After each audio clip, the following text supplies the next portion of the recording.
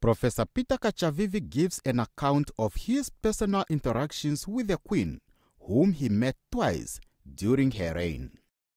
I had the privilege of introducing my late wife, Rosemary Jane Katjavivi, to Her Majesty. We then made references to the fact that Jane had embarked upon publishing venture on the Namibian literature and general publishing.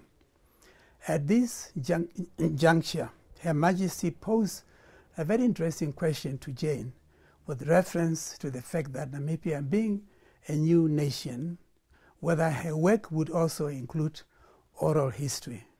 His second interaction with her was at Buckingham Palace, when Professor Katjavivi and his fellow envoys from a number of Commonwealth nations were invited to London. The Speaker of the National Assembly also had an honor to read on behalf of the Queen her messages during the commemoration of the Commonwealth Days. The Queen's message, Katjavivi says, has always been that of working for a better future, seeking for good governance and action on climate change among Commonwealth member countries. I would characterize the Queen's message as really aimed, reflecting her concern, her interest, as well as her hopes in terms of keeping the Commonwealth family together. And it was always a message running through the particular statement of the time, and that has always something to do with the youth.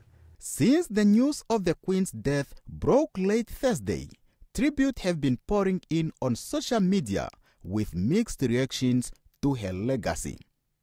We asked Professor Katjavivi what legacy the Queen left behind. Those of us who are familiar with the history of her reign, how she came, how she took over from her late father, and how she, at the very tender age, how she emerged as a formidable rock within the United Kingdom, and also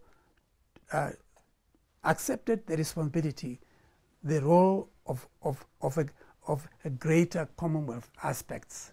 The man who was until late yesterday afternoon referred to as Prince Charles has now ascended to the throne, and he will be known as King Charles III.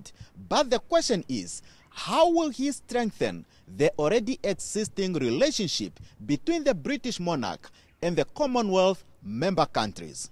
Timo Andreas, NBC News, Parliament.